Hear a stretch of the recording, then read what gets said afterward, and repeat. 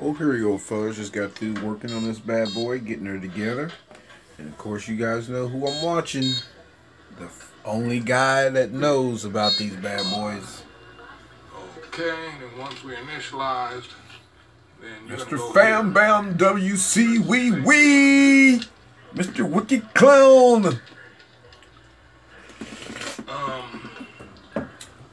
Guys, I was having some issues before with it and couldn't figure out how to get it going. Couldn't get the program to upload right and everything, and I figured it out, like I say, by watching WC's video slowly but surely. Turn my headlight off, and I finally got it working, guys, as you guys can see. And I can actually go and select the little different little deals, and I'm running the current version, which is, put this on here because I'm gonna have to finish watching that to finish that up.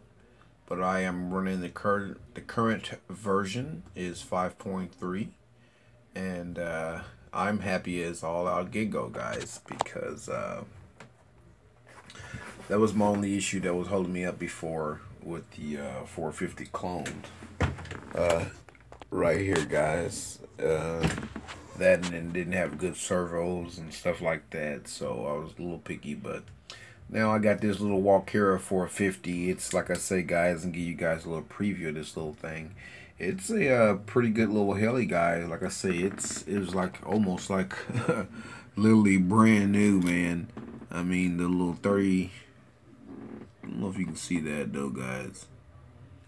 And wires and weight. There you go. See if I can get my headlight. 3500 kV little motor on there with the original Walkera servos, which is pretty good, and the new Walkera tail servo. And it had the new Walkera 6 axis gyro transmitter and fly barless controller all in one.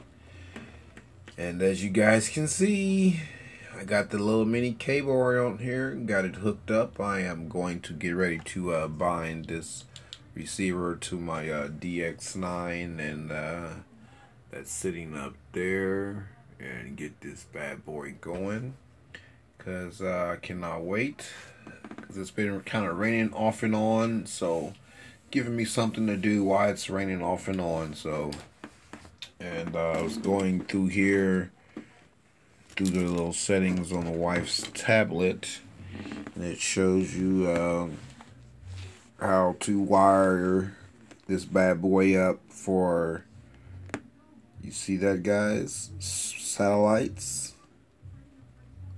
and other connections, and for a standard receiver. That's basically what I got it right there set up for, the standard receiver. All the wiring right there.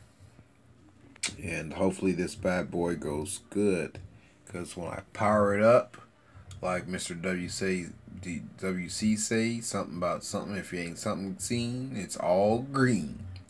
That's right. When you power it up, I get that green light on that bad boy, so I know I got all the polarities the right way. So there she goes. We got that green light there, eh? So that's the only thing I'm happy about. I don't know, I didn't think I seen a little light there inside the receiver here. But hopefully I ain't got nothing backwards on that bad boy. If I do, okie dokie. Know how to fix that, change it around. But oh well, guys. See if the Dominator blades I got are going to fit on this bad boy. It might make it a little bit make them too long. I still got T-Rex Dominator L parts, some parts like the boom, which I know is twice as long. But enough of me sitting here jibber jabbering, guys. Thanks for watching, stopping, and watching the little videos. And you all guys have a blessed Thursday. Yep, Delbert's getting back into the helis again, guys. So we're going to take it a lot slower this time, and try to enjoy the damn hobby, because before I was kind of pushing it a little too fast, and yeah, you know what happens when you push it too fast? You leave shit alone and you just stray away from the hobby, and that's kind of what I was starting to do.